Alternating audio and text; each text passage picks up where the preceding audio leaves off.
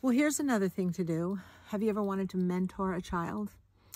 So a lot of people don't know what that means, or they have an idea of what it means. I know I had an idea, but I was really, really wrong about my idea.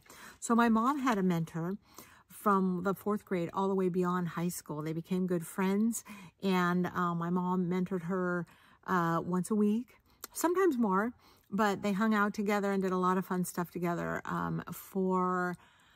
well, like I said, all the way from 4th grade through after high school. So I moved here and I met the director, Susie Gallo, and I said, well, it's time for me to be a mentor. So I have a great mentee, and she's in the 6th grade now, and I visit her once a week at her school where there is a mentoring center.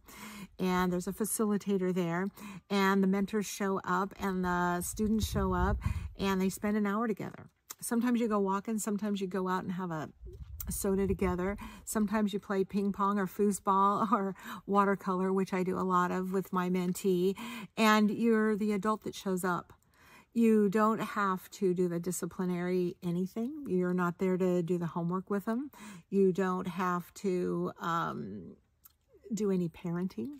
You're there to be maybe the missing adult that the child doesn't have on a regular basis, who's like always dependable and always there.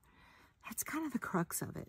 I can't get too much into it on a 1 or 2 minute video, but the Sonoma Valley Mentoring Alliance, look into it. It's very satisfying. It's a lot of fun, and they're dying for mentors. They need about 60 or 80 more mentors this year.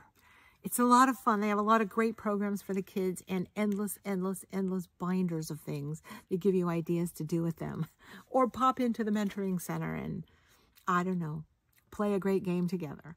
It's fun. It's really light work, and it's super meaningful. So think about being a mentor with the Sonoma Valley Mentoring Alliance.